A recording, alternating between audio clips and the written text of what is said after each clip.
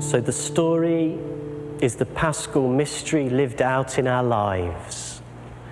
For he has died, he is risen, and he will come again in almost everything. There's something about death and something about Easter and something about the promise in all that we face. The Paschal mystery comes to life in our stories, and it's why those of you who are still tasting the taste of grief must be reassured that those you've lost and love will never die. There's something of the death and resurrection in everything we do. So look at your shoes. Look at them. God in the ordinary, too right.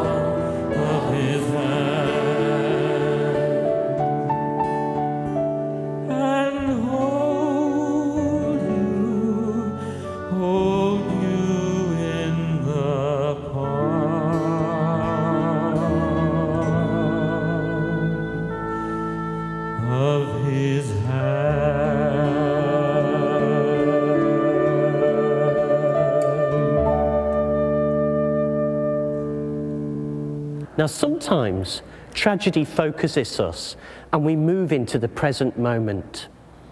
In Scotland, Many years ago, a very sick man walked into a primary school and killed a lot of children, the village of Dunblane. And at that time, I was working in a primary school. I noticed that every day the parents picked up their children in the same way. Will you get a move on? Come here. No, leave him. You're dragging your coat in the puddle. Will you get a move on? No, leave that football. Will you get... Come on, we've got to pick Jenny up from big school and then we've got to get to your dad's. Now, will you get a move on? But on this day, people had heard the news. And as they gathered in the school to pick up their children, something quite extraordinary happened. I was watching this and had no idea that following that terrifying news, which people had heard all day, those same parents gathered at a school and did this. Leave your coat, just come here a minute. Come here. Big, weathered hands, clasping small heads. And parents saying to their children, something happened today that scared me. You do know, don't you, that I love you. And what happened to you on September the 11th? It was 3 o'clock in the afternoon in England, and I remember I couldn't relate at all to those terrifying images. It seemed like a movie, that somehow it would be all right soon. I couldn't relate to the statistics at all. But what brought me crashing into the present moment was a simple story. What do you do if you know that your time is limited and you've got one phone call? Tell the kids I love them. Because in the end, love is all you've got. And we reverence the here and now.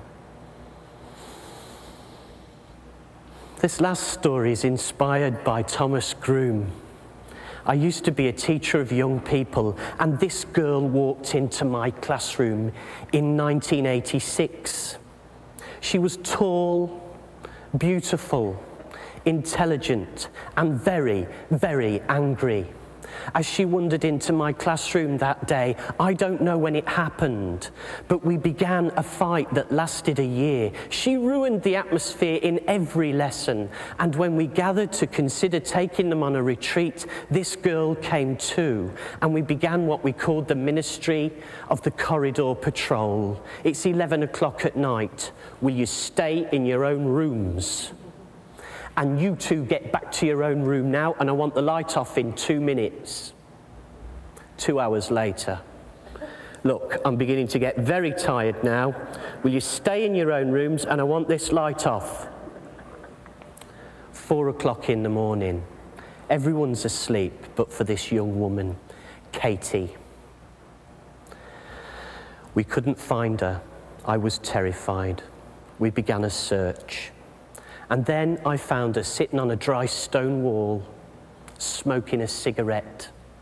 I sit next to her and I say, Katie, for 2 hours, why don't you and I pretend we like each other? No one need ever know. Do you know what happened?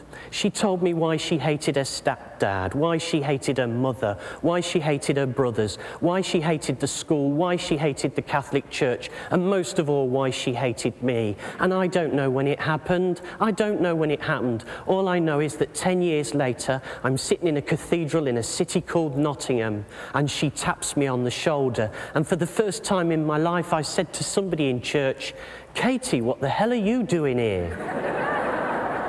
And she said to me, she began this long story about how she'd fallen in love and how she wanted to change her job and how she couldn't wait to meet and marry. And the story went on and on and on, and there was life in her eyes. She was a different woman. And as we were walking out of the church, she said to me, hey, I come here because of you. I said, Katie, I come here because of you.